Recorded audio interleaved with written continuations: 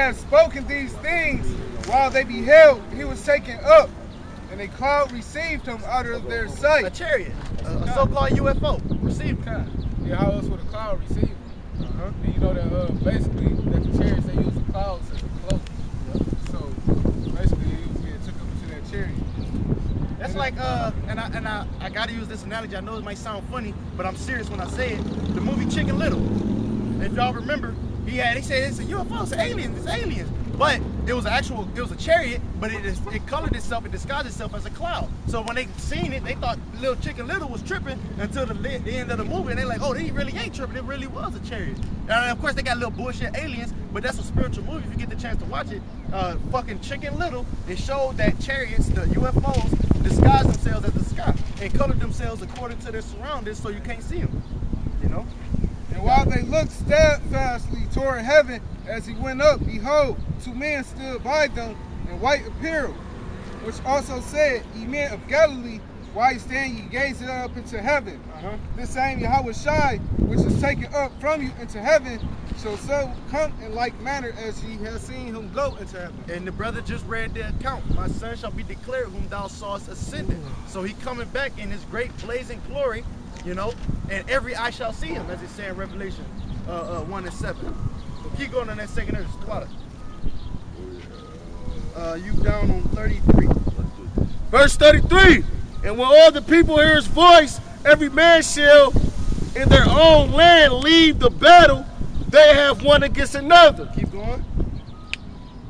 And innumerable multitudes shall be gathered together, and thou sawest them willing to come and to overcome him by fighting. So they're gonna be willing to come. They're gonna be afraid. Yet there's fight. So they're gonna be willing to come together. They're gonna stop fighting against each other. Look, man, we both Egyptians. Let's say Edomites per se. Well, look, Russia and America. And then Independence Day, and they showed you that like the United States and then like Iraq started like they were just basically saying that like Independence Day is gonna be like an international holiday from now on. Yeah, the president's making a speech. Yeah, but they, like the apostles, I always heard them break it out one time. He said, these soldiers and stuff, once they see what the fuck really gonna be going on. Someone get like Psalms like 83 because they're all in confederacy against like the Lord's chosen people anyway. But yeah, once they see what's going on, they gonna be scared. They not even gonna want to fight, but the Lord gonna put the spirit on them, make them fight. So it's gonna be like everybody fighting against one another. They gonna all stop. Like, look, it's us against them, you know. And that's when they gonna get fucked up. Keep that on hold. I gonna grab this right quick. This is Psalms 82, starting at verse 2. For lo, thy enemies make a tumult, and they that hate thee have lifted up their head. They have taken crafty counsel against thy people, and consulted against thy hidden ones. They have said, Come, let us cut them off from being a nation, that the name of Israel may be no more in remembrance.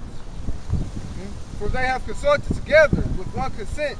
They are confederate against And I looked that word up. It means a league. A confederate is a league. So the same way you got NATO and the EU, they all become one, a league, a people together to come up against Israel to cut them off from being a nation.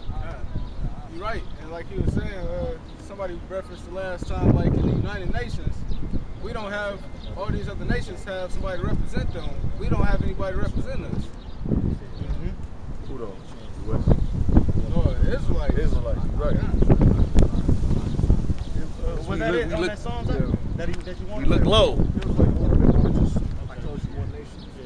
Oh yeah, the sixth chapter, the sixth verse. Tell you Hey, you know who's gonna represent us, man? Yahushua, man.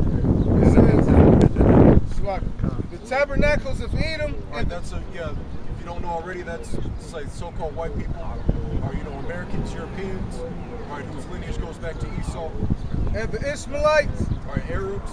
Right, so it just shows you that like even though they're fighting against each other like right now, when it comes to like like those chariots returning, to like the Lord's like chosen people, they're gonna be like coming against us like even more, because like right now they just want to have us just like in subjection, like and shit like that, or you know, as far as like having us like rely upon them and all that.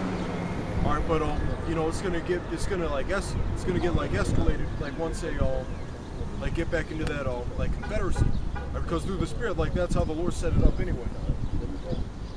It says of Moab, All right, Chinese. and Hagarenes. All right, I believe, if I'm not mistaken, like the Hagarenes, this might be like Hamites. I'm not 100% sure, but they're heathens. All right. And it says Jabal and Ammon The and Japanese, Amalek, the Jews. the Philistines with the inhabitants of Tyre. Yeah, the Philistines are Hamites, or who are related to the Egyptians, like through Mizraim. All right, but you know, like every single heathen nation, or you know, fuck it, they might as well like be on like the same side, because they're all against the Lord's chosen people. He said, "He that touches you touches the apple of his eye." Yeah, that's straight up, you know. So all them heathen nations, and we ain't got the sign, but it's a table of nations. Yeah, that's the Lord's. That's just like you can call that scripture like the Lord's little shit list, basically. And what is his? Can you grab that in Zephaniah 3:8? I believe it is. His determination and what he planned to do with those nations. You know, as a brother bringing an account out, how he gonna do it? This is what he's determined to do. And when you're done, switch your speakers after this too. Oh yeah. Switch That's the what speakers. I want to.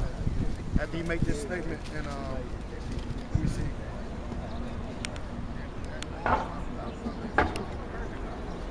We're gonna try to get 3 speakers to count, at least 3. End up on 30 seconds. You're on 35, 34. No. You're on 30. You're on 35. End up 37. And after this though. Or you know what? No, grab that now. And when he grabbed that, Second Ezra, chapter 13, verse 35. But he shall stand upon the top of the Mount Zion. the Israelites, he gonna be with us. Keep going. And As our leader. You got it. And Zion shall come, and shall be shown to all men, being prepared and builded, like as thou sawest the hill graven without hands. And this, my son, shall rebuke the wicked, and vengeance of those nations which for their wicked life are fallen into the tempest. Right. So, hey, he gonna use the elect to rebuke those wicked inventions of the nations, man. All their wicked imaginations and their devices which they imagine against us. And I was just reading in the book of Psalm 2 chapter, King David said basically the same thing. Let them be taken in devices which they have imagined, man. Whatever they plan on doing to us, like the brother just made a good statement about the chick at the work spot, that no weapon formed against it shall prosper. Man. She worked in the military. She had it on her Yes, desk. man. And one of y'all can switch up. Got it. This the Lord's determination, what he wants to do. This is Zephaniah 3:8. Therefore, wait ye upon me, saith the Lord. So it's not our lot like ISUPK to have a big ass gun up talking about I'm gonna take revenge now. He's saying wait ye upon me. You got it? Until the day that I rise up to the prey. For my determination is to gather the nations, that I may assemble the kingdoms, to pour upon them my indignation, even all my fierce anger, for all the earth shall be devoured with the fire of my jealousy. That's right. So his determination is to gather them to the valley of Jehoshaphat, Yahushua, Middle Eastern area, and do away with them like you would do trash. You sweep it in a pile and get rid of them. Right? So I say all that to say this, brothers need to repent and come back to Yahweh Shem Yahushua. Hold on, we got keep it on hold. Come back to Yahweh Shem Yahushua and repent, because the day is at hand, the kingdom of heaven is at hand. All right, and we only speaking to the 12 tribes of Israel, so-called Negroes, Latinos, and Native and Seminole Indians, not everybody. The elect of them. So we need another brother. I ain't agreeing with I just got a scripture. I got a scripture that go on with you. bring it out and build up of this. I'm about to just bring out the scripture and go on to what the brother was just reading. This is Psalms chapter 27, verse 14. Wait on the Lord, Yahweh Ba'ashem Yahushua. Be of good courage, and he shall strengthen thy heart. Wait, I say on the Lord, Yahweh Ba'ashem Yahushua. All right, so basically, and even like the Council of Gamaliel, like you said that, if it's not of the Lord, it'll come to naught. All right, because or you have like all these carnal movements, or you know like Antifa, like Black Lives Matter, or like all these like other like Israelite groups. Right, they want the kingdom. They want the kingdom now. Right, basically like these fucking just like gated communities. All right, they want to establish like families and things like that. No, that's another thing. Like not only like when it says like wait on the Lord, that's not only talking about like it's like vengeance and all that.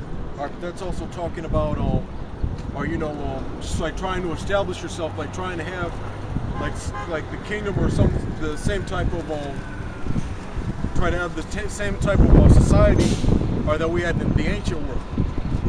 Like that on this side, like that's not gonna work. All right, because the Lord, like He says that we're pretty much we're gonna be like just like pilgrims and all that. Or or just taking it to go basically. Or as far as where we live, where we work. Or like even like just like the women that we deal with.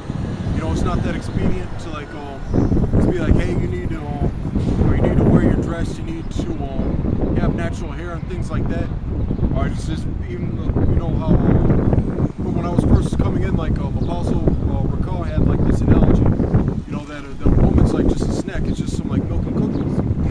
Right, and just like other things like that either and it's usually like just like our people, or they have like two different like schools of thought. Either there's like the armed revolution, or they want to infiltrate the system.